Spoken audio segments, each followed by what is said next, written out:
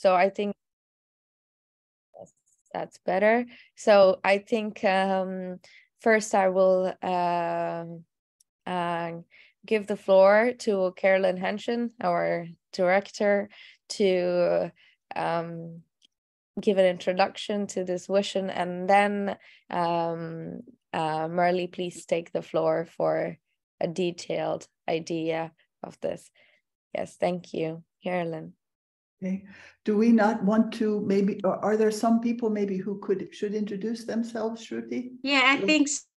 Yeah, because we don't really, That's just a good very idea. briefly, huh? But yes, I think everybody can introduce ourselves, like for everybody could do that, I think, because I think there's some everybody who does know everybody. So let's start with you, Shruti. Yes, so as I told you, so I am from India, and I actually I grew up in India and I moved to Germany for my bachelor's. I live in Germany right now, but I'm currently in New York for this month for 1 month, for 1 month of work, and that's why I'm in our office. But there's we're sorting out our Wi-Fi, and that's why I have the situation. I'm gonna see if I can go to the 11th floor and use the other Wi-Fi as well, so I can show up my face. I've done my bachelor's in international relations in Germany, master's in development studies and diplomacy with the UN University for Peace, and I'm also currently doing my PhD in international governance. So yeah, I work almost. Yeah, I work and I study at the same time. So that's me, and yeah, I'm based in Germany, and thank you. Nice to meet you all. okay, so maybe you have to choose the next one, Shruti, huh? Yes, maybe let's do that. And the next person chooses the next person. So, Preeta, would you like to go? Hi, everyone. I'm Preeta. I'm based in Melbourne since 5 years now. And I've been in Women Federation World Peace with Anne for the last 1 year now. And I'm a global business consultant. At the same time, I'm a coach where I help women to negotiate their salaries and be more independent. I did my studies in finance, and my expertise is more about international finance. And thank you for the meeting, and look forward to know everyone here. That's very good. Finance. We need that, huh?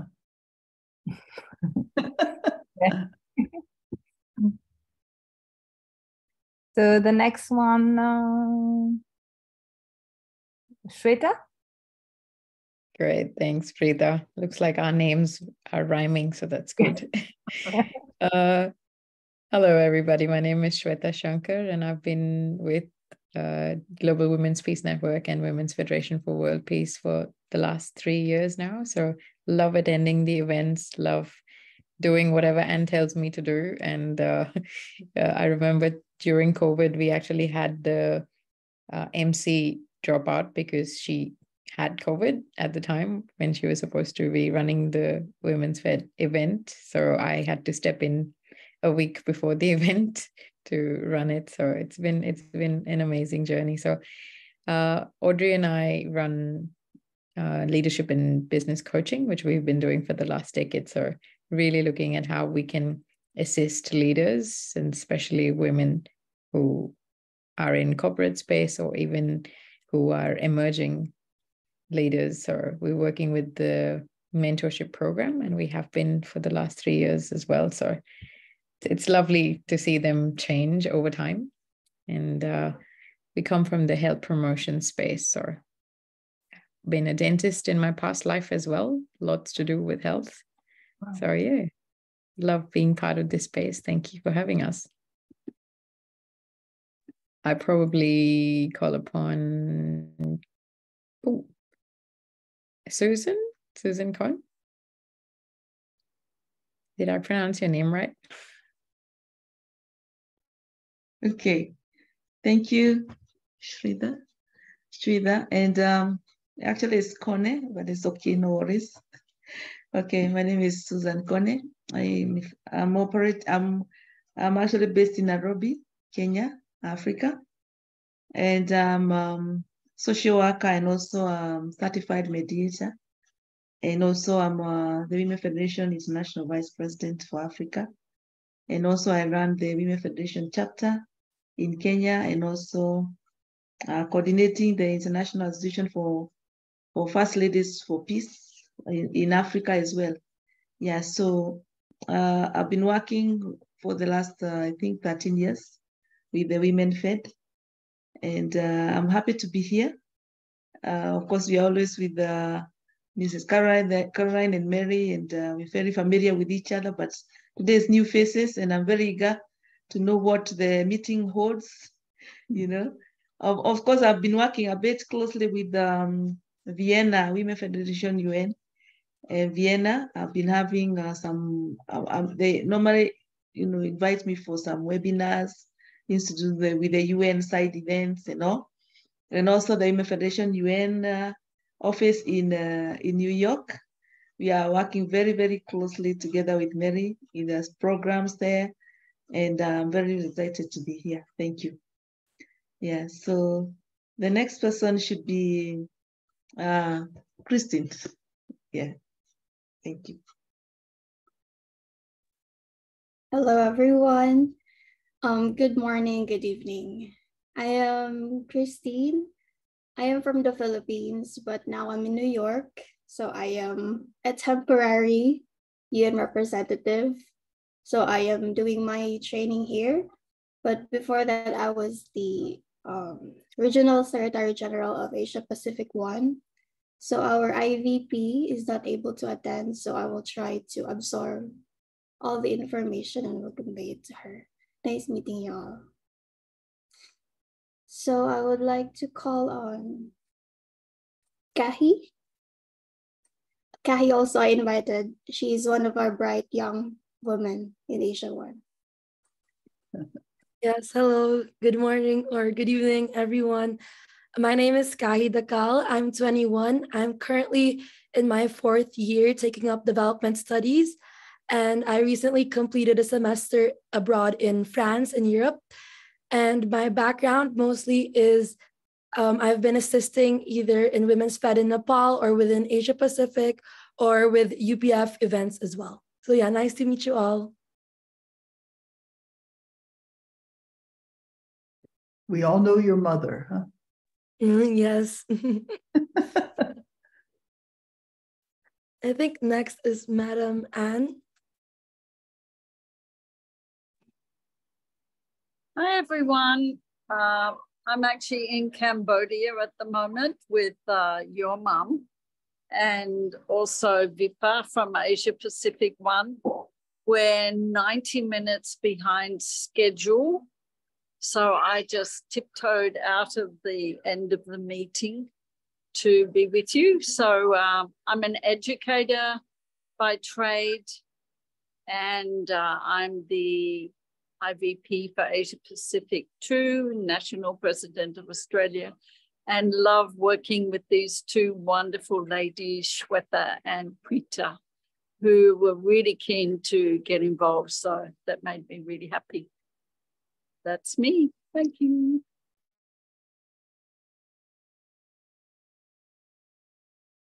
Oh, so are we just 9, huh, Merle? It's just one screen, huh?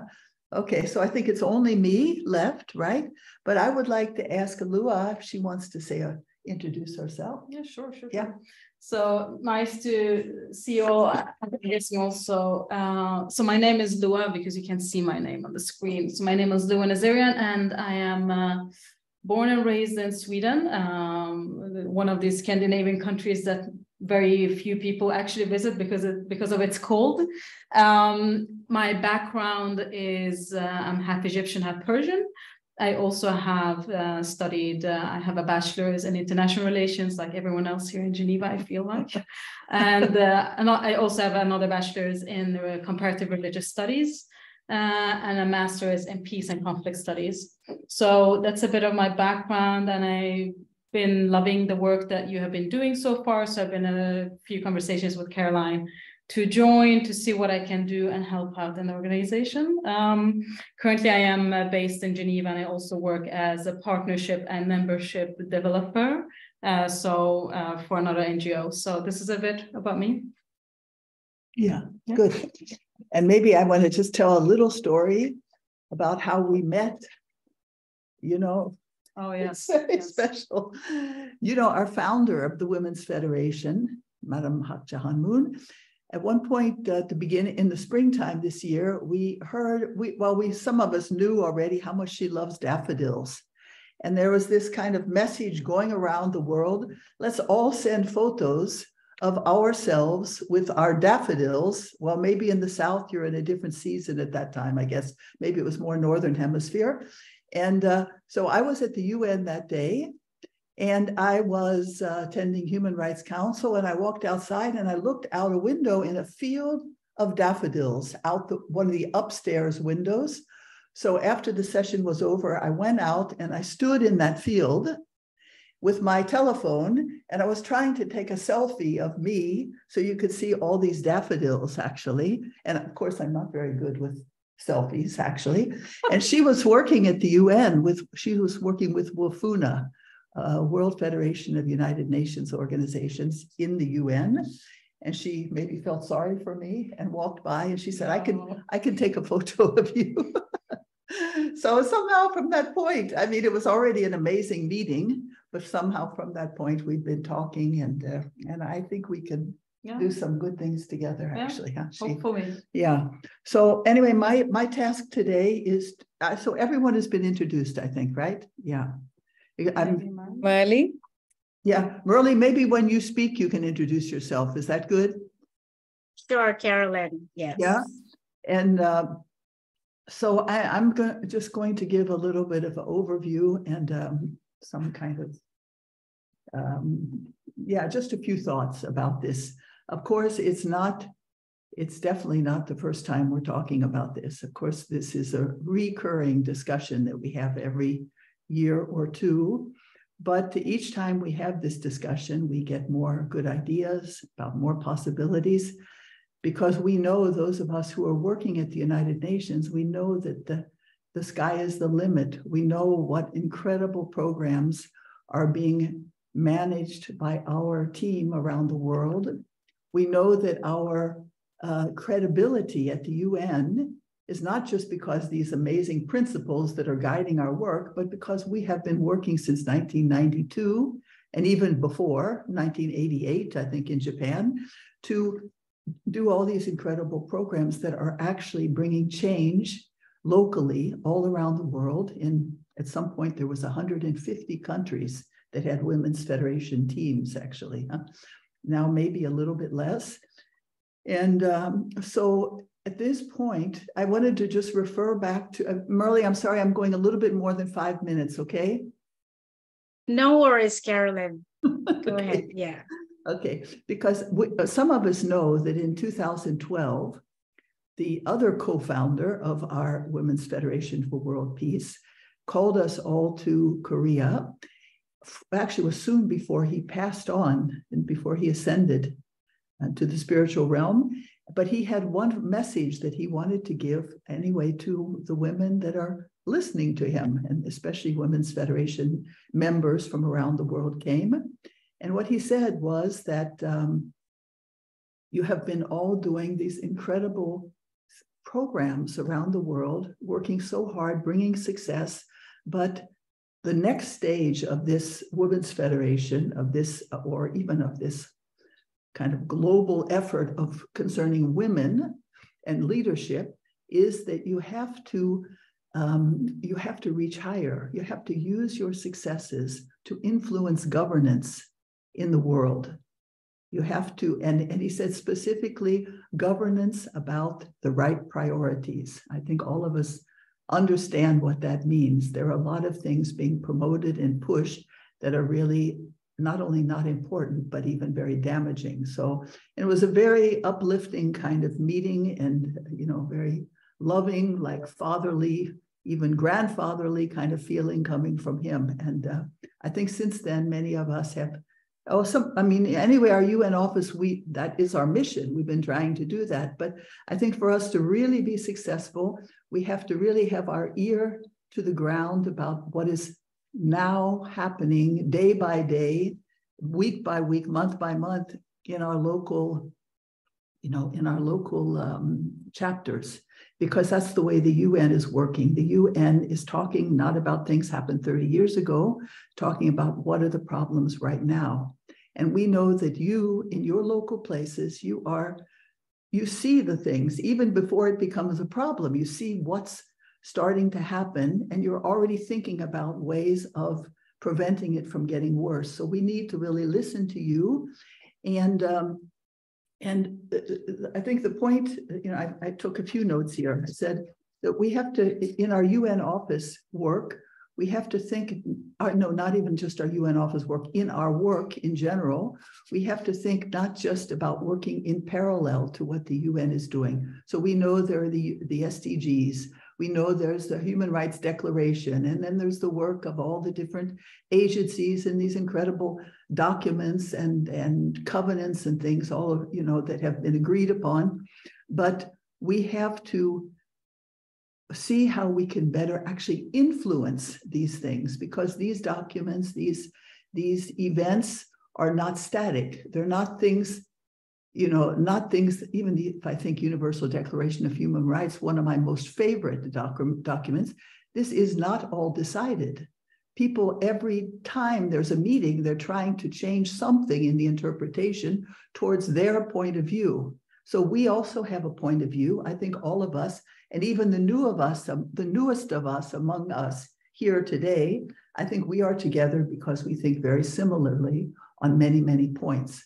So we're calling you to this meeting because we want to see how we can work more closely with you so that we can be the most effective at the UN, but also so you can be most effective to be able to work with your governments, again, not just to make events and then it's written in a report and put on our website, but actually so it can go the few steps further so that actually the governments can learn about it.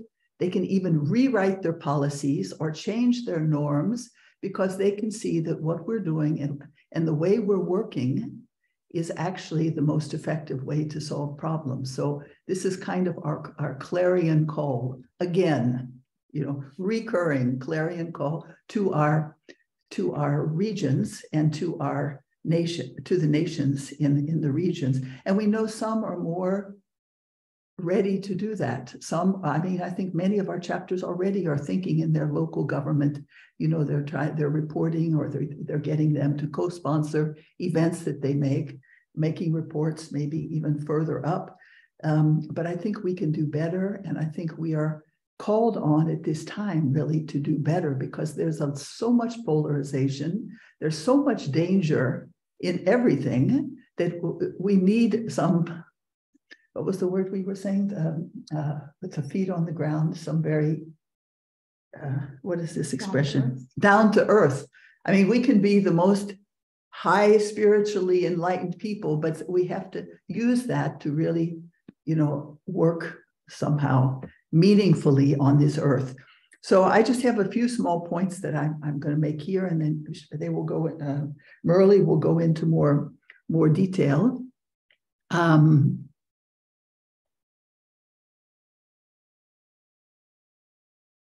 Yeah, one example, I was thinking Susan, Susan in the, we had a member from your chapter in the DRC at the time of the Commission on the Status of Women. We called some of our chapters to send representatives to a training we made at the Commission on the Status of Women. Some of you were there.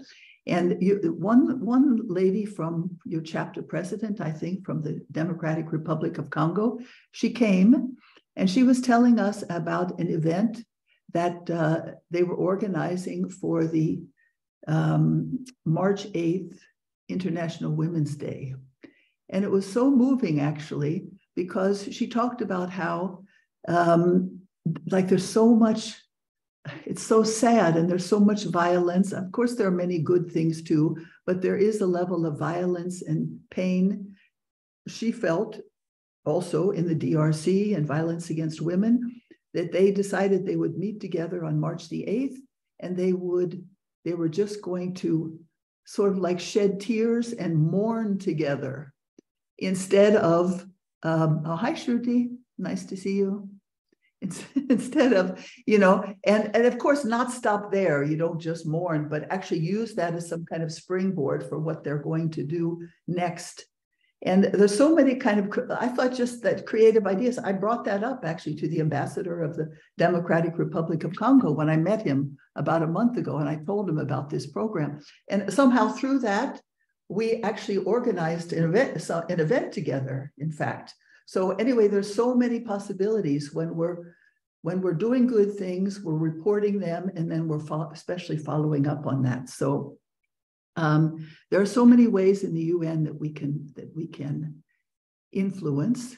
One of them is something that I think many of us do very well, is just through communicating with people who are in decision-making positions. So, with the ambassadors or with the experts that are actually usually know much more than the ambassadors do actually about the issues, and making ourselves very active in that kind of area. Also, we have experience of sitting in on briefings and drafting of recommendations. I had this experience many times in the Human Rights Council when they're writing up the recommendations that will be deciding. Just a few words can make such a huge difference, actually. If you can have somebody in there to fight for the right priority, that's exactly going back to that speech in 2012, then you can completely shift the way a certain document will end. And actually from that document, so many other things will come. People refer back to that and say, well, that was said there, so now we can go a few steps further. So we have to be very attentive, but also we have to be very well informed about what is happening in our regions. In fact, that's what is why, and Merle will talk more about this, why we need some reliable persons to in each region who can have that ear to what's happening in your region and help us to stay in touch with that and finding ways that we can bring these solutions to the UN. And we have many openings, many possibilities through our, there are different commissions like within Africa and Asia or Latin America and Europe. We have these ECOSOC commissions that we have a place we can speak at, we can give reports to, we can write statements to. But of course, we also have we have these different bodies, which I think at a later point we will talk about those more. Different bodies where we, because of our status, we are invited to these bodies to sort of negotiate. Of course, we're not as upfront as the governments, but nevertheless, and again, it's been my experience many times, we can bring some point in. Sometimes it's bringing points in, like substantive points that help the solution become more clear. Sometimes it's just bringing in a certain kind of peace and harmony that allows the people in the room to be able to think less polarizing way so that a better solution can be realized. And again, I've many times experienced this. And I think as in Women's Federation, we are especially good at making this kind of a platform where people's, I would say almost their higher thinking and less abrasive kind of mind can come in the front. And it's so important actually for the final outcome. So we have, for instance, the Commission on the Status of Women. We are in Geneva, some of us, or not so much, actually Women's Federation less involved. At certain times we have been more involved, but the potential is there. This is, the Convention on the Elimination of Discrimination Against Women. And the point there is that this is a body that is critiqued quite a bit for sometimes it's, in some circles, for its maybe its leanings, of course, it's incredibly valuable, the work that is being done. It's one of the oldest commissions, but they too need us. They need the voice of, I would say, moderation, and they need the voice of those coming from civil society side that are really there not just for attacking, but really there to bring in solutions that work from our local communities.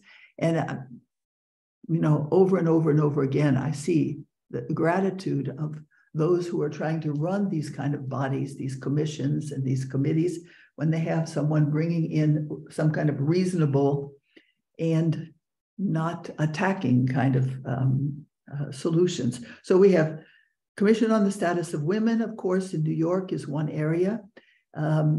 Big point there was the discussion about the methods of work, where it is very much agreed within this commission that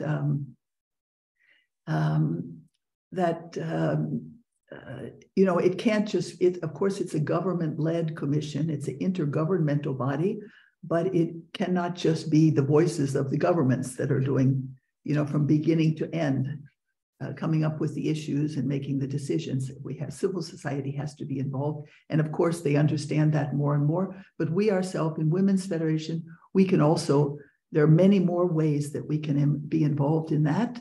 And one of those is just by in our own nations coming in with, next time the Commission on the Status of Women next year, 2024, it's about poverty. So this is our founding issue. We have so much to say about that. So we need to already now get involved with our governments, write to them, get involved and telling them that we are there. We have all this activity in the area of poverty elimination.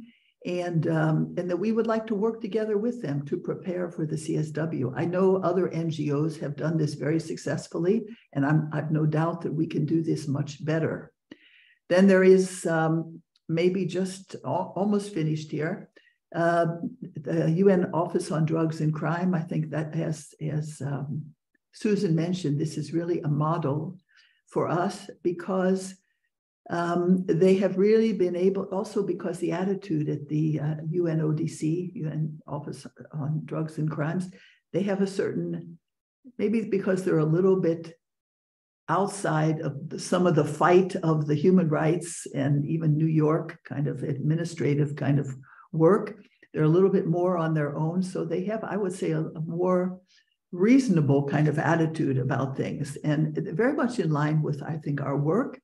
And our sisters, our UN representatives in Vienna have managed to really have events and make efforts in these different commissions, side events and statements that are very much offering solutions to what is being discussed, but again, very much directly involved with drawing from our work in the chapters. For instance, as Susan said, what's happening in concerning migration or concerning education and forced migration, violence against women, many points, because of the chapters work in Southeast Asia or in Africa, we can actually bring in speakers from our chapters, like Susan has spoke several times, and really to say what is actually working. And this is very impactful as they're looking for solutions. But where we have to be a little bit stronger, where we can do much more, is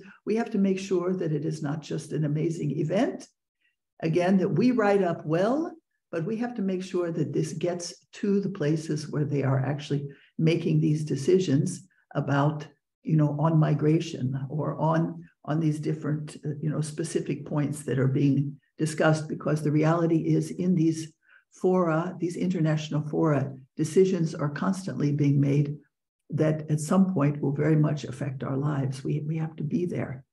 Same thing, Human Rights Council. I could say the most about that, but I won't say about that. And there's certain mechanisms within all these bodies, like the Universal Periodic Review of the Human Rights Council, or this in the High-Level Political Forum. There is the call to collect different reports from each country, we need to get ourselves into these reports, and there's a certain process for doing that for all of these. And we want to be able to call upon you to help us to prepare these reports that can be sent directly to the UN for a specific country. Sometimes it's country, sometimes it's issue. And I think we can have an incredible impact. And I think some of these reports can be sent to multiple places, you know, because these issues are oftentimes cross-cutting. So conclusion, my sentence in conclusion is the UN is more and more realizing that they need us, because if they don't, they make decisions, they make important conventions, but then they don't work. And then they have to go back again and start over.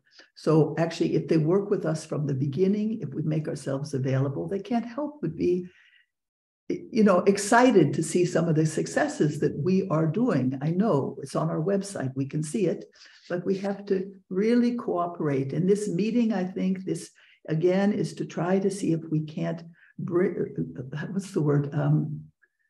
Glean from your great work in the field and have a constant communication from each region so that we can be most, you know, we can be most relevant to the United Nations for you, for us, actually for the betterment of this, of all of humanity. So thank you. Thank you. Sorry, Merle, it went further than me. I went longer. Yeah, maybe I crossed over a little bit of what you were going to say too, huh? Thank you, Carolyn. Yes. Yeah, my name is Merle Barlan. I am the Deputy Director of the Offices of UN Relations of Women's Federation. And I'm also one of the IVPs of Women's Federation. And with that, I am, my responsibility is to take care of the corporate matters of the headquarters of Women's Federation International and here in New York. My background is, well, in education, but I never really practiced as a teacher. But my expertise is in community development and nonprofit management. And I've been with Women's Federation for the last 25 years. And the first 16 years, 16 years, I was at the UN office when we pioneered the UN Office of Women's Federation. And then, you know, from weekly meetings at the UN, can you imagine? More than 10 years going to the United Nations, meetings after meetings, talking about world level agenda. And I came from Philippines, born and raised in Philippines. I've lived in America for 30 years. But when I go back to the Philippines, the things that they talked about at the UN, the policies that they create, they don't connect. I don't see them being realized. The goals and visions of the UN, I don't see them being realized at the community level in my community. And so I got jaded. I kind of got disappointed with my expectations at the UN. So in 2012, I resigned from my work as the assistant administrator and went back to the community. And I stayed there for almost 10 years. And I developed I was actually in search of a development framework. I developed a formula to answer my questions, my disappointment with how the UN is ineffective for me personally. And in the community development process, that's when I was able to work with the local stakeholders, the community leaders, the women, the young people, mayors, congresswomen, and up to the national level. So to complement with what Carolyn explained, so on the and at the level of the global development agenda and the United Nations, policy making, information dissemination is very, very important. But I believe that the reason why the UN has not been able to accomplish its vision and goal for the last 77 years is because there is this big part of connection and actual implementation of the policies in the community and national level. And so I think it's a very good balance with what Carolyn's area of expertise at the UN level, putting all these policies and knowing where we can be effective. But the reason for my passion and really my motivation in putting this together, expanding our office to have an advocacy, UN advocacy team in the region, is this crucial part. I think it's the missing link of the establishment, the realization of the UN's goals, is when the policies that the UN and the national government formulated, and we understand it, and then we create projects and frameworks and manage those projects that it can be really impactful in the community, that it changed lives, it changed the level of whether it is violence against women or poverty or any issues, that the way we craft and implement our projects, it can really be meaningful and impactful, and it changed the lives of people. And I believe that when we formulate, document everything, and create a science-based data and put together the success stories in a way that it convinces the governments, the local governments and national governments, that's when the goals of the United Nations, the SDGs, can move forward into realization. So on that note, I'd like to present to you, we only have now around 13 minutes, so I'm gonna breeze through. The presentation that I created so that you will have an idea of our action plan, and then after that we can have a Q&A. Okay.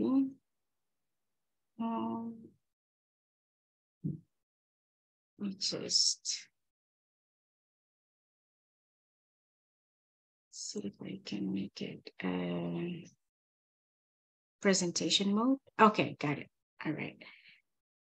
Okay, so our goal is to establish a regional UN advocacy team. So we start with the team, and later on, when you do very well, then we could expand it to a UN advocacy office. And so we will be talking about, let me just move this here. Our introduction, I think we already introduced our team and our vision, goals and objectives, implementation plan, team, and focal person, key activities, and then expected outcome and impact. Okay, yeah. And so, yeah, I think pretty much what Carolyn and I said, this, we want to establish a strategic hub in the region. And then I think it's the main, for now, what we have, the main advocacy we have is peace building, women, youth, and leadership, education, environment, sustainable development, and then human rights. And there's more to that.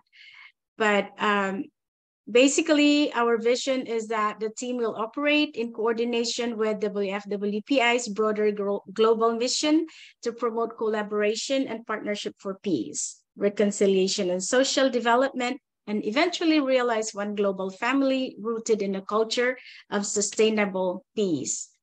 And then, so here, the team in the region will support the Women's Federation International and the national, regional and national Women's Federation in advancing women and youth leadership, promoting peace and conflict resolution, implementing the UN SDGs. And then strengthening partnerships, advocating for policy change, monitoring and reporting on progress. So these parts, Carolyn thoroughly explained to us how this process works. Okay, and even the importance of the establishment of a WFWP UN advocacy team in the regions. And primarily, there are 6 points. We have a regional focus and expertise, or tailored approach to advocacy and program implementation, and strengthened advocacy impact, increase our Women's Federation's capacity to advocate for policy changes and facilitate more targeted and influential engagement with regional bodies and policymakers. As I mentioned, in my 10 years experience in Philippines, the most powerful way we can change policies, create policies, or even just local level ordinances is when we work together with community leaders and understand the needs and have the right formula to address these issues. And then enhance the networking and collaboration with these local leaders and national leaders.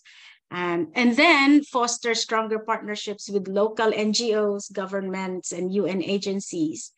And then monitoring and evaluation. With this, we can enable closer monitoring and evaluation of projects and initiatives. And then visibility and recognition. When we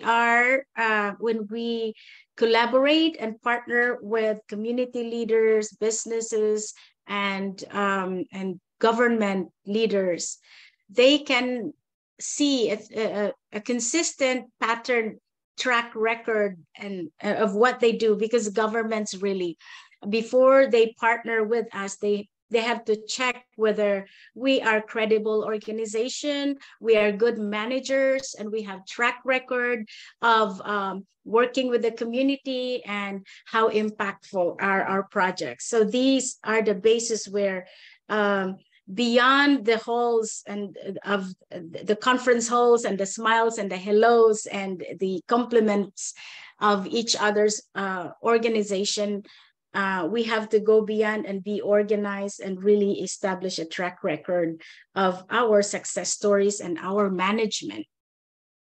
Oops. Okay, so yeah, here it says the way to get started is to quit talking and begin doing.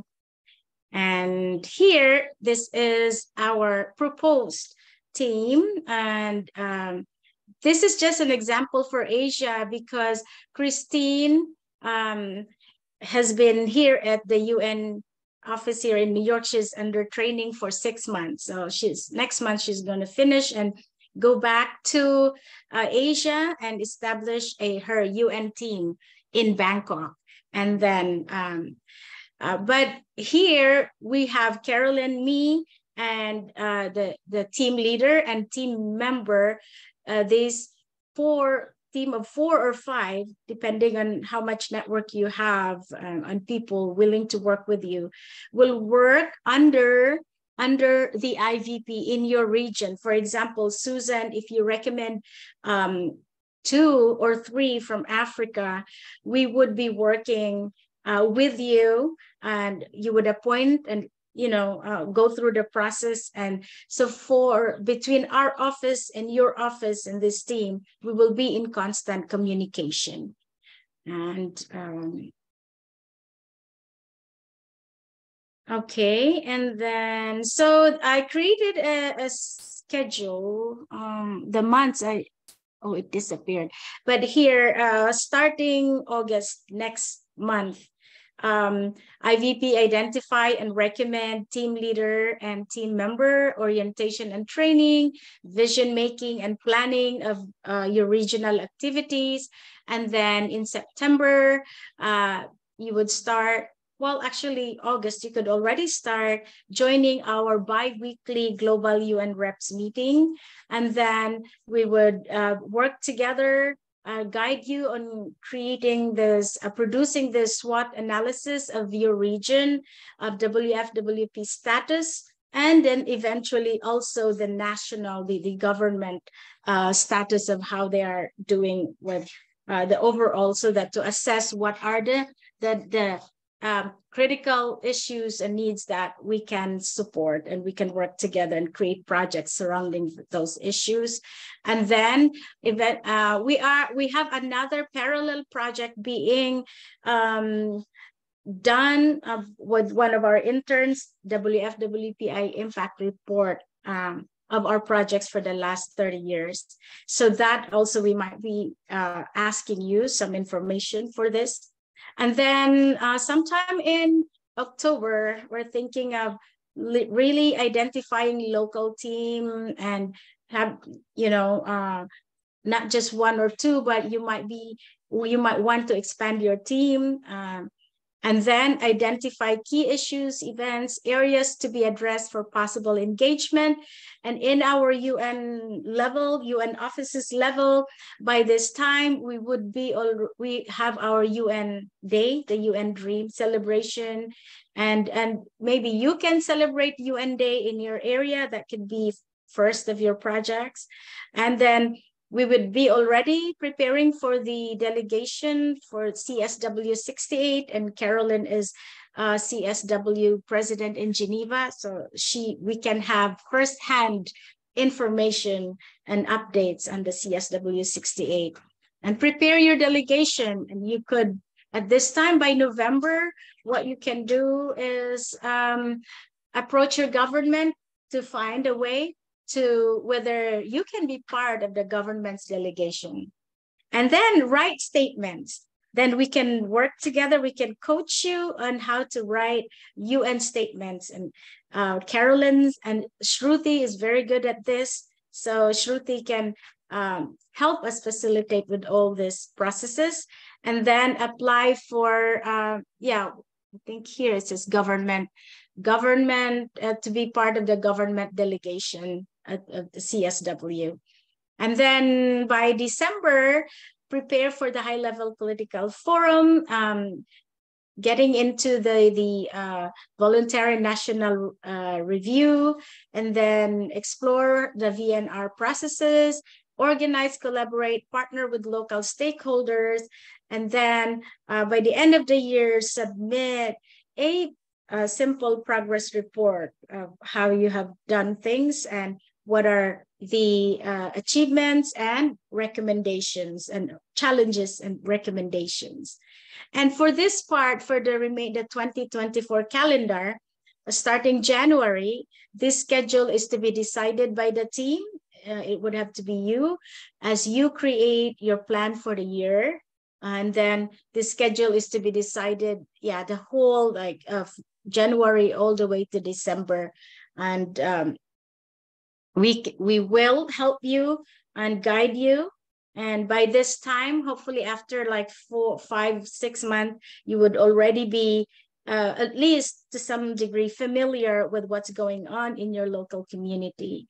So expected outcome and impact by establishing the WFWPI Regional UN Relations and Advocacy Team in the region, WFWPI will solidify its commitment to creating a world of peace and sustainable development in this critical and dynamic part of the world, which is your region.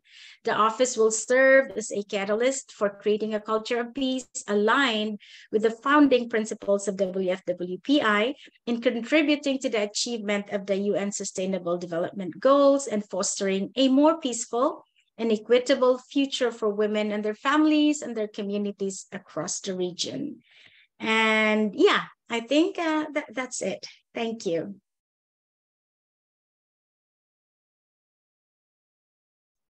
And then yeah, maybe questions. And Carolyn, I think at this point we are having we're kind of transitioning, right, to our global UN meeting bi-weekly. So that's why you'll see our UN reps. They can here. join now, huh? I think Yes, yes. Yeah, and Shruti, back to you for the Q&A.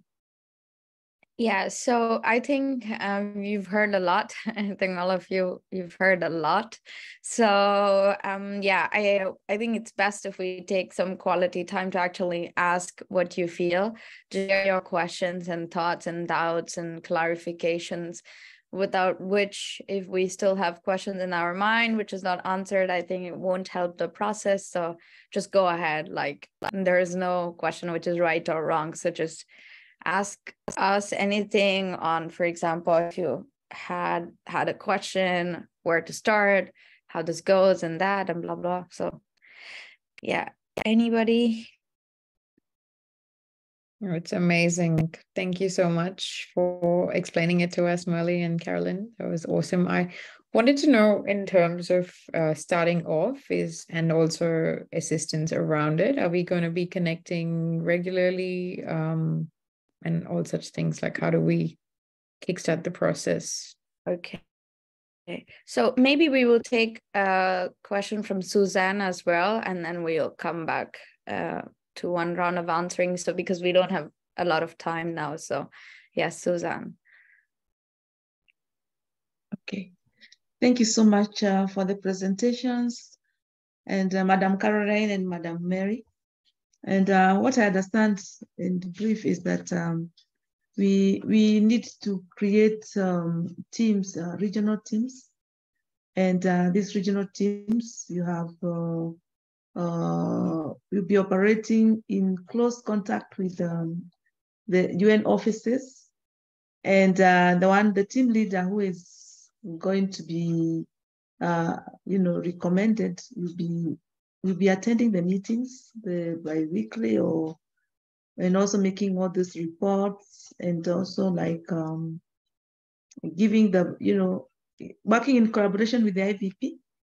That is, I think that is what. That's correct, Susan. Yeah. Okay. All right. I think that's fine. Yeah. Thank you.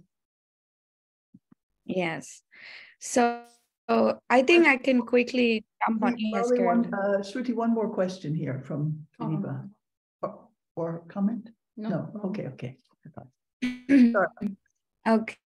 Okay, so just quickly jump in. Yes, I think that's perfectly right. I think also to understand the vision here, right, I think we have at least two relatives. I think we need two. I don't think we need more than that.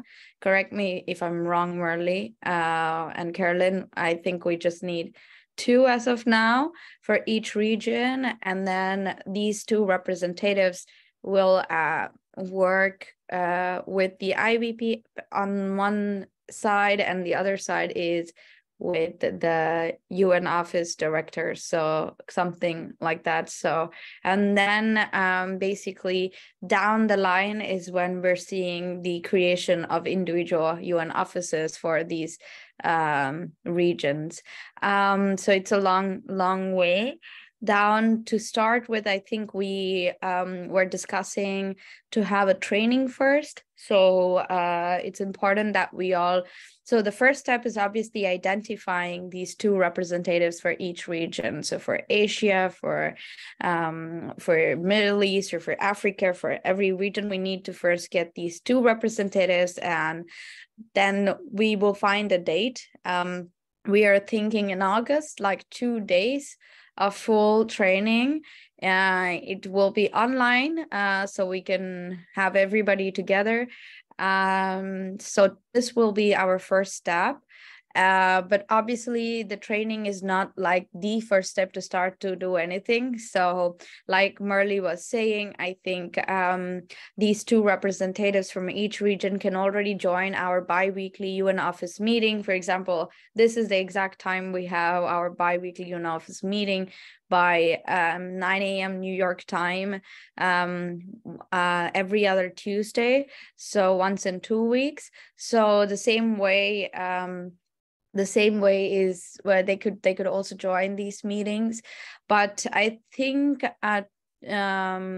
yes, so these are the regular things we will be having, but obviously I think there will be a lot of one-on-one coordination with, for example, Merle and Carolyn. And also sometimes I think we also like specialize on regions. For example, sometimes in the Human Rights Council, there might be a big focus on Africa. So it might make more sense to, during that point of time, like that month, it might make more sense to coordinate often with the Geneva office. Or there might be a huge focus on, I don't know, Asia and disarmament in Vienna. They might be doing something in Vienna. So it might make a lot of sense for the Asian representatives to coordinate a lot with Vienna.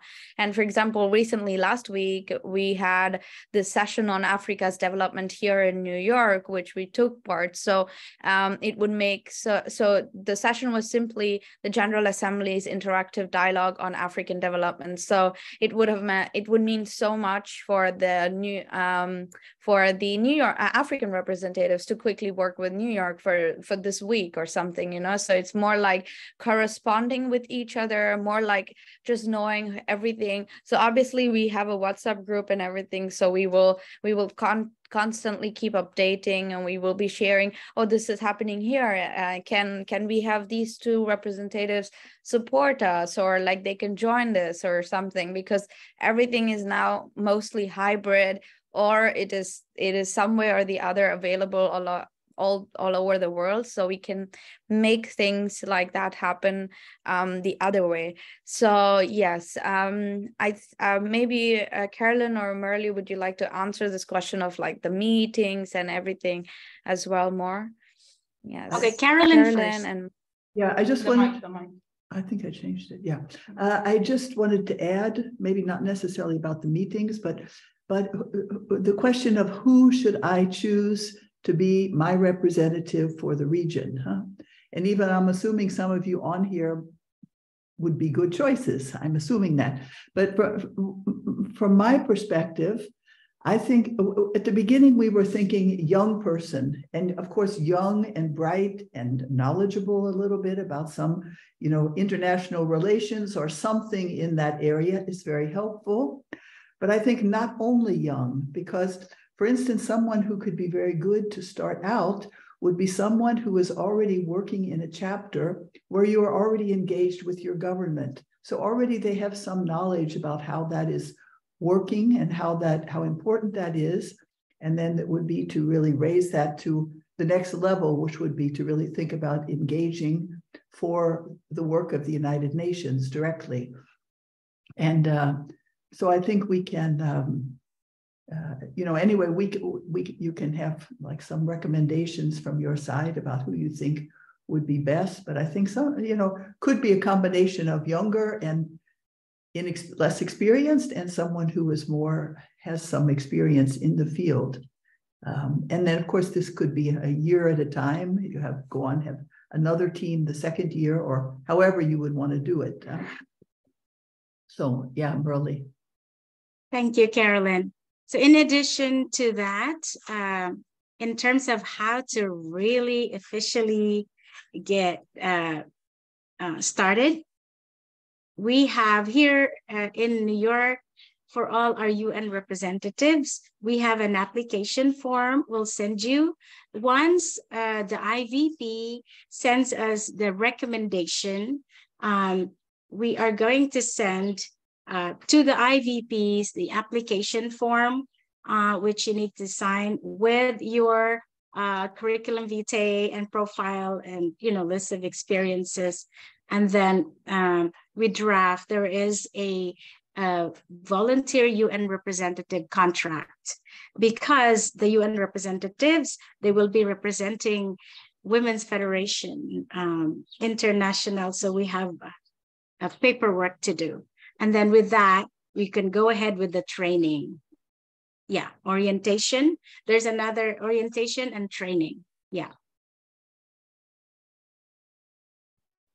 Yeah, we have also in our, at least in New York and Geneva, we have short-term internships. Like in Geneva, we have a human rights internship several times a year. So there can also be some kind of supplemental training on the side if either your representatives for the region or even others are interested to understand more about the workings of the UN.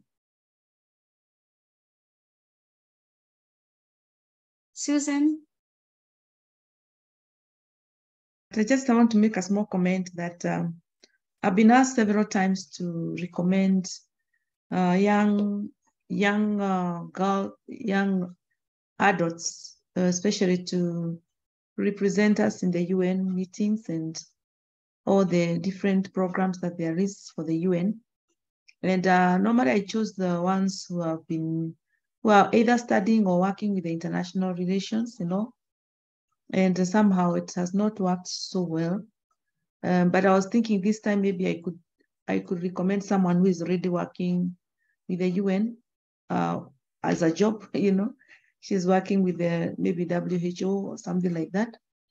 And because she knows about the UN, how it operates and all that, and she's very professional. And then most probably she can raise young ladies through her experiences and all, because it's not everyone. UN work is not for everyone. And of course, in Africa, the UN is not that, it's active, yes, but there's not so many people who are specializing about the UN work, literally. There are not so many. There are not so many, like even studying about it, those kind of things, maybe only the international relations programs.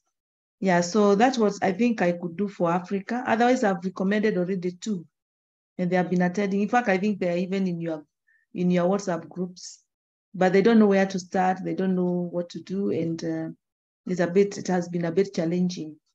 Yeah, so anyway, I think with a new mindset, I think we can do better. Yeah, to help in this. Yeah. Susan, to answer that, when choosing your representative, it would really depend on what is your vision for your region. It's not really more on what we want, but it's your vision on how you want this UN work to develop your region. So if you feel that someone who is already working at the United Nations and the capacity of this person to support and to promote the work of Women's Federation in your region. So if you feel like, okay, this is the right person, then yeah, she would be a good choice. But from what Carolyn mentioned, it doesn't have to be a young person. It could be someone who has a bit of experience, understanding about the UN system and working with policymakers and all that. But really, like your projects, someone who can wrap everything, your project, and put a language to it and make a report and promote it to the national government and make it as a program to the government.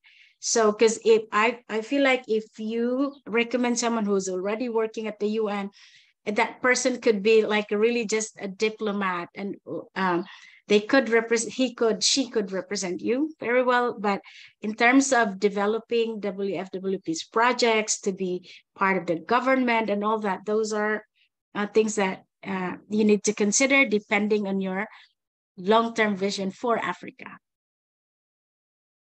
Yeah, I think that's right. I think the skills, we can help with the skills, like translating the reporting into a little bit better UN language or something like that. That's what the UN office should do, actually. Huh?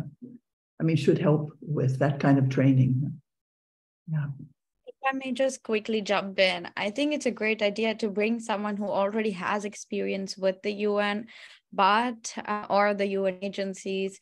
But I think we should also be very careful that the person does not currently work with any of the agencies. They're interning or just working as an external consultant. So they're within the secretariat of the UN, there are several levels of working. So if that person is working as an intern or as an external consultant, the person is not completely a staff of the UN. Then it is okay for them to work for another external organization or agency.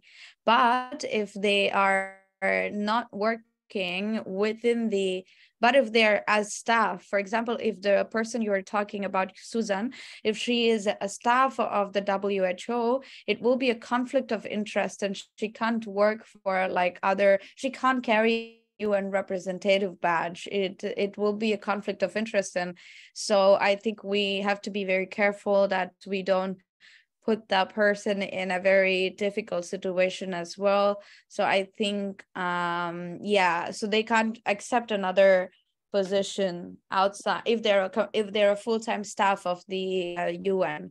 So maybe that is also something to keep in mind. But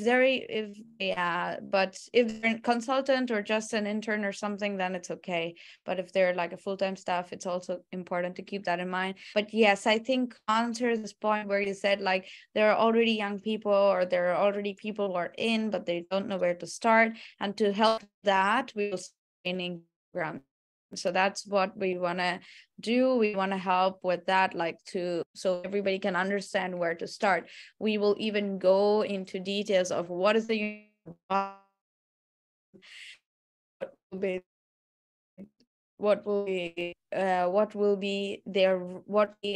your role as a new representative and everything. So it will go through everything and how can regionally incorporate what has been done. So we will go through everything. It will be a 2 days full training so that we will start, and we will have little assignments of little tasks and shared projects that we want them to help with. So we will carefully start this that's why we want your help to identify these two things for the long term, like Merle and Carolyn mentioned, and then we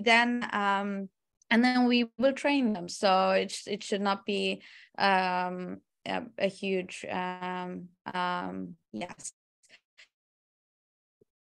thing. So that's all I wanted to say. Yeah. Preeta, she has something. You can also Preeta's as well. Yes, I just have 2 questions. I just wanted to know who is the selection? Can you hear me? Yes. Yes. I just wanted to know how is the selection process? Oops. Yeah, my first question is, how is the selection process and what is the criteria? I think it's the IVPs who do it with.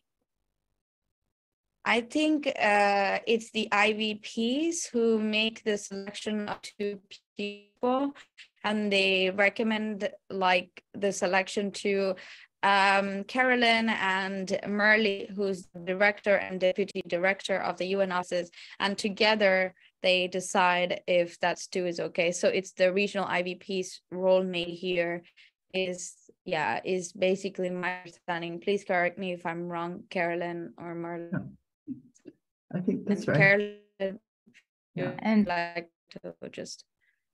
and I would like to know what is the criteria or skill you're looking into a UN representative mainly. Carolyn, you want to answer that? Yeah, I mean, in general, or for this particular regional team that we're setting up? Yeah, for the regional, okay. Yeah. Well, the reason I, in fact, have my hand raised right now, it's not maybe the only answer to your question, but is because I wanted to add the point that we I think best would be to, you know, to really bring results as quickly as possible. In other words, choose not only the person, but the place. For instance, in Africa, if you have a particular nation that is really doing well in terms of, you know, just doing very relevant kind of activities, and maybe has someone also who understands about reporting those to their local government, or so that, because what we would like to do is, even within this 1 year, we would like to showcase, like to have some good practice model. In Africa, there is this country that has been beginning to engage more directly with the UN, and look what could happen. They found there's already, we are quoted in their, you know, they're talking about us in their debates in the Senate, or the, you know, they got some statement that they were working on for some local project is now being quoted at the General Assembly, because I think we have many opportunities for that kind of thing. So, and we know things go quicker once there is some real example of the value of this kind of effort, then there will be more countries and more people who will be thinking like that, you know, and wanting to engage. Yeah. Is that okay? Is that enough for your answer? Yeah. You know, could I just ask my little, my newfound friend here, because she's listening in for the first time, but she is very wise already. I mean, we had an incredible discussion over lunch. But I just wanted to ask her about her thoughts on this, what she just heard just now in Women's Federation. And so Lua. Oh yeah, thank you. So as you know, I've been here since the beginning, so I know a lot about the organization. Oh, yeah. I'm kidding, but no, I guess that this sounds like a very beautiful initiative, and I'm sure that this will be, you know, flourishing and having very amazing fruits in the future. As soon as things starts to be more systematized in that sense, then also we will be able to know how to organize things. And I guess a few of my thoughts that I had was more that I guess one very important question to always remind ourselves of is the vision, the bigger picture. So what is it that we want to achieve here?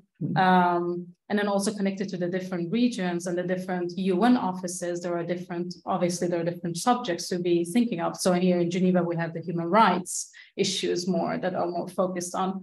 And I see that this potential, there's a lot of potential for collaborating between the different offices in that sense, that would also help bring more clarity to the message that we want to send as a united front. So I think with this, it sounds like we will be much more united and understanding of the vision. And I'm guessing, I'm not sure if you have this already, but having an advocacy strategy with maybe a few points, a few principles that are in the front that you always want to be focusing on. And then if you have these 3 or 4, and if they're not too many, because it's good to have only a few, because then the UN will always know, oh, so these are the focal points of focus. It becomes much easier than, talking about everything. So if we have 3, let's say women, peace, and youth empowerment, then it's much easier to really promote that in a sense that they would also get it and here in Geneva and New York and also Nairobi, for instance. But this is only my humble understanding so far of what I've heard, and I'm sure that you have done this work already. But these were a few thoughts that I wanted to bring up. Thank you. Thank you. Thank you. Okay, back to you, Shruti. So yes, we do have that kind of advocacy focuses, and I also feel like it's also beyond, we do have that priorities like the portfolio. We will share all of them when we actually start the training and everything, but you can also find it on our website. You can find all the all that in our website. But yes, so one of the interesting things that we will start with is the training. And so we will keep in contact with you all regarding the 2 UN reps for each region being selected, and then we will create a group with all, and then we will basically find the time to host this training, so that we will do. But also to add, I think it's also a very regional specialization. So for example, in Geneva, it's a lot of focus on human rights. In New York, there's a huge focus on development and peace building and conflict negotiation. In Vienna, there's a huge focus on disarmament, crime prevention, and then there is this huge focus in Nairobi on the environment. So because these headquarters of these programs are present in these places, in the Middle East, for example, we have UNRWA, ESCWA, we have a lot of, and we have UN. There are regional expertise even for the UN. So forget us, like even the UN has like regional expertise to each of the headquarters. So if you also keep that in mind and try to identify the UN reps who would be wonderful to correspond to these specializations of the United Nations in the region itself, I think that would be amazing. So yes, I think that's all from my side. And if Carolyn and Merle, if you don't have anything else to add, I think, and also if there's no other questions, I think we will keep in touch and follow up on the representatives. Like, should we have a date, Carolyn and Merle, like to finalize the representatives, like the 2 representatives, so the IVPs can have that in their mind, like a deadline date or something like that? Maybe, I don't know, end of first week of August. We're 25th of July today. So if we have like, I don't know. By August, I think, first week is maybe 3rd week. Do you say Shruti, you're broken up. We can't hear you. Merle. Yes. Did you please say it again? August. Did you say 3rd week of August? 3rd week of August. Yeah. No, but I think we need to have the UN reps ready before, so we can find a date for the training in August. Is that the idea? The training that we have is for the UN, isn't it, for the current UN representatives? I think the region needs a bit more time to find the right person and setting up and the paperwork back and forth. Okay. I think that is something that needs time. Okay, so then we will have the training possibly in September for the regional UN reps then. Yes. Okay.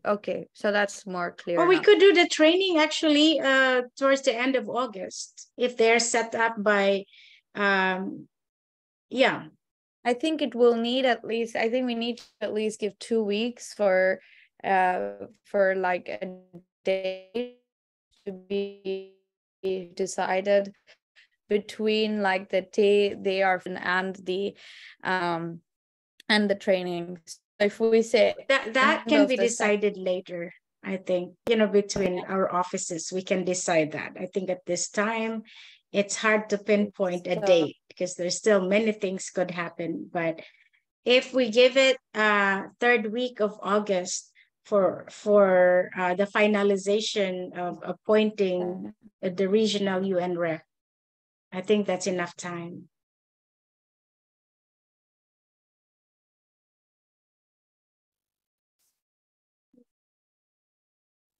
Okay, have that said. Carolyn, anything else? No, thank you. It's been good. I mean, we have, of course, Latin America. That's also, we have to send the recording there, and we have to, also have to follow up a little bit with the other regions. Also, Zoe should have been on. Zoe was going to join for Lebanon. Lebanon has a, is Zoe on? No. But I think. And it looks like Anna's question. Anne? Yeah. Go ahead. So in our region, there's no UN offices. We have UN Women are quite strong in, I know Australia and New Zealand, they're quite strong. But I don't know what the emphasis UN Women have here. I know they, CSW is a big agenda, but I don't know. Do we have to find out what the focus is for the region? No, for New? And I think it doesn't have to be. Shruti? Okay. It does not have to be just for, if like in Asia Pacific too, if you can find a way to work with UN Women, but it's not just limited to UN Women.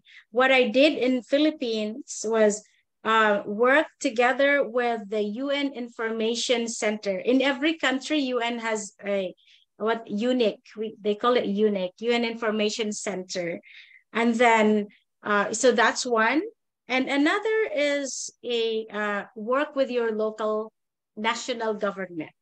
So, you know, promoting and working together with our local and national government to educate them, information dissemination, and influencing policies and partnerships on projects, implementation of projects. So I believe that this is the quickest way to achieve the goals of the UN together with the civil society organizations. Yeah.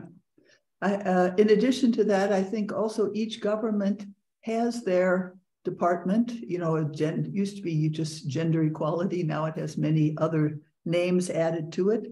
But I think one of the first steps would be in each country to write and introduce ourselves. Also could include possibly, Merle, this new impact statement or something like that to kind of shows our collection of work, you know, and then just ask, because every nation will be different, and ask, you know, who we could get in touch with. At the UN, they used to do that in Geneva. When you were a new NGO, they would invite you to the NGO liaison office, and they would introduce you to all the different places where you could do something, you know, the events that you could join or the bodies that you could join. And now they stopped doing that. But I think that that will be something we can coach you with, I think, along the way, you know, how to do that. But yes. but UN Women is not necessarily the best place. It depends on, it's also a personality there, you know, so maybe somebody else has a better, more personality that is more in agreement with the kind of work that we are doing. Huh? Yeah, even the Commission on Women. I don't know if in every country, we probably call it the Ministry of Women in your country, but in Philippines, we have a Commission on Women. And but any department, actually, it depends on where our project can fit into and find its way into influencing local and national policies. Yeah.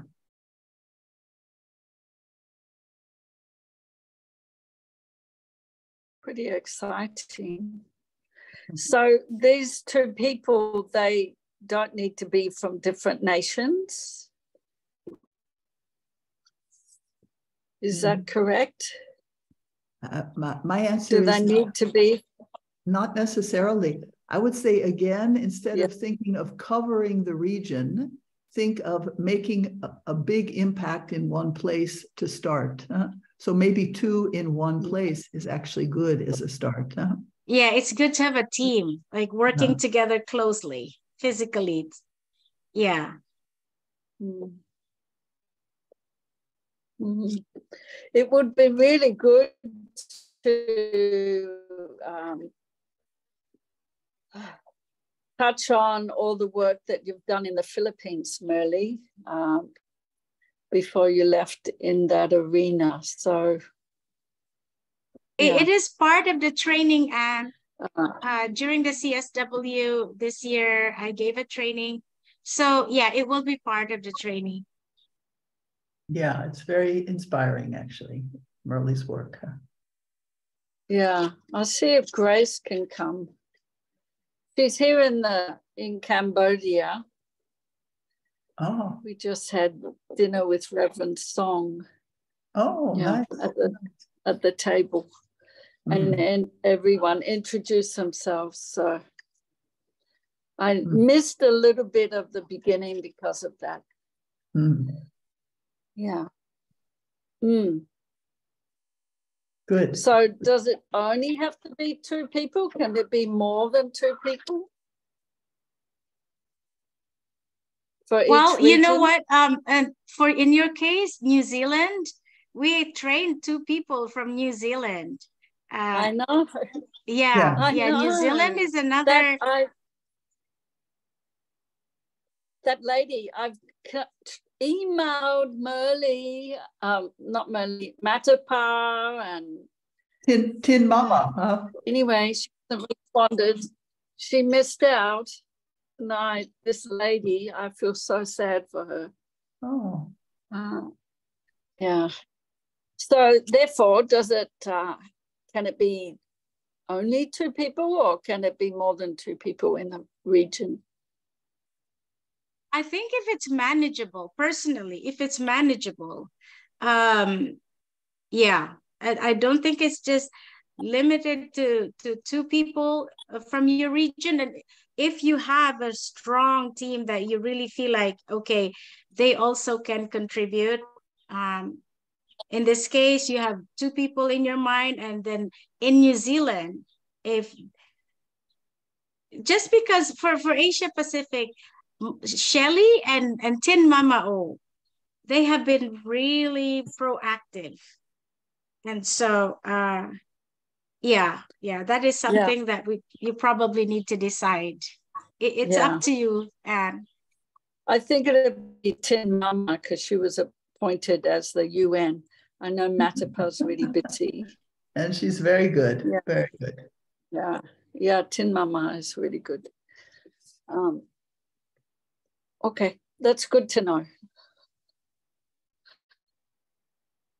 They can have their own Zoom meetings and collaborate.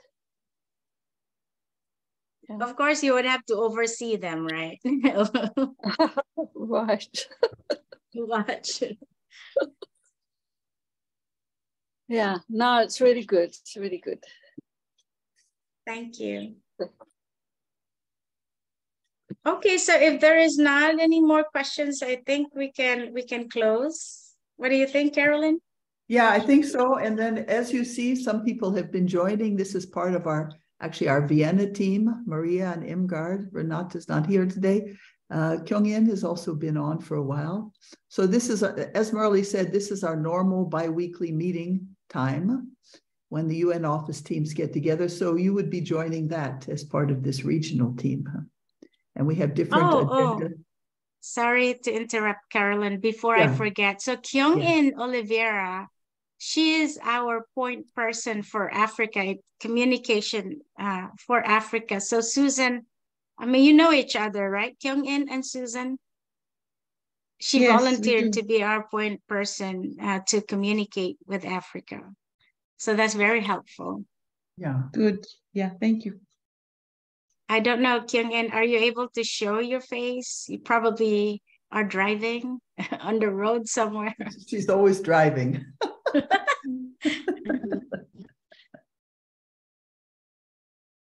So maybe she is. Okay, so yeah, Shruti, back to you for closing.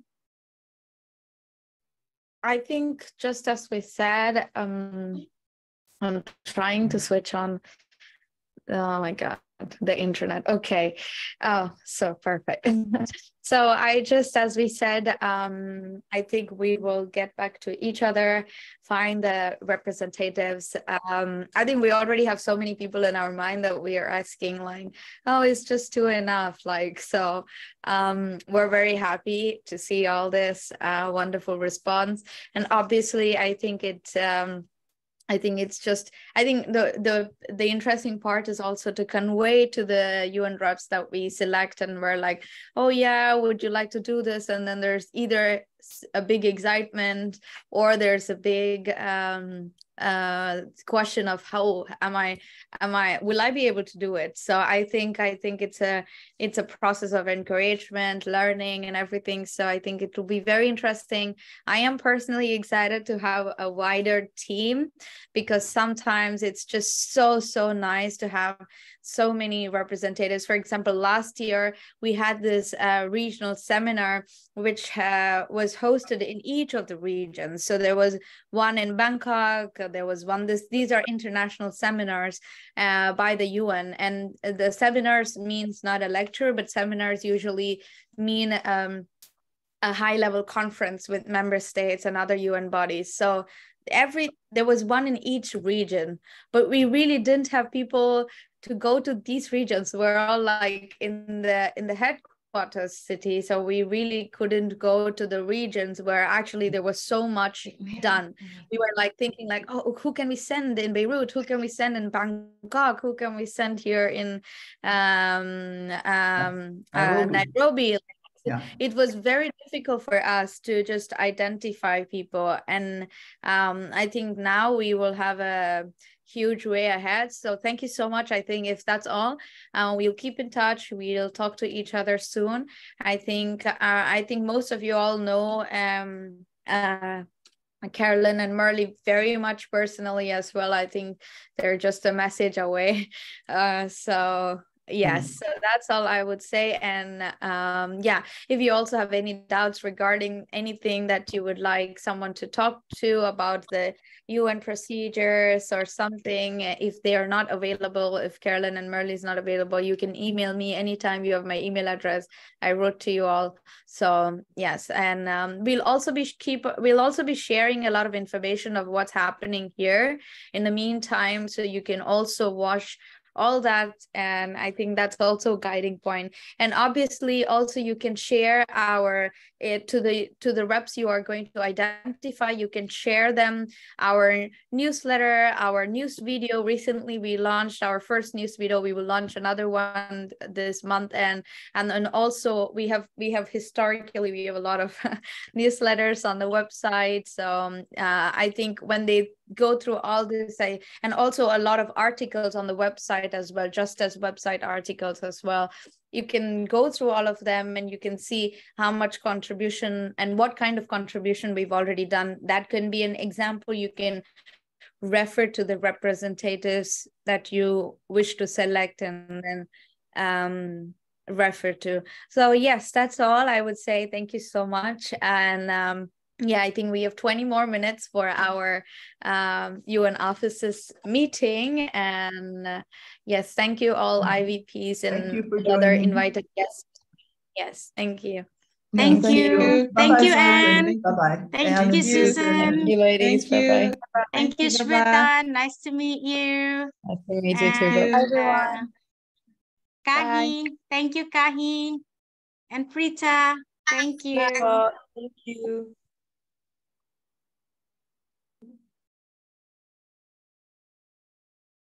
Okay, let me charge my laptop. Battery is running I'm doing the same. Yeah, mine ran out actually. I had to run for, yeah. So hi everyone. Sorry, Lily, I didn't see your picture. You were on the second screen. I'm sorry I didn't mention you when I said who was on, but I see you're here too. Nice to see you. Look like you're sitting in the park somewhere. Or is that a backdrop, or is that really where you are? Backdrop from Northern Australia. Yeah. Ah, I see. We had a lot of representatives from Australia this time, actually. Yeah. Yeah. Yeah. All right. Asia 1 and 2, and Africa. Yeah. I'm Zoe and Rosie. I don't know why they didn't join. Actually, they were going to. I wrote to Susan last night and said, please join. Yeah. But it's a shame because it was clearly there's a recording, but there's something with the live event that is a little bit more stimulating, huh? Yes. Right. The recording is Yes, continuing. but I You're think- aware of that, right? Yeah. Do we want to cut it and restart or something? Yes, yes, let's do that.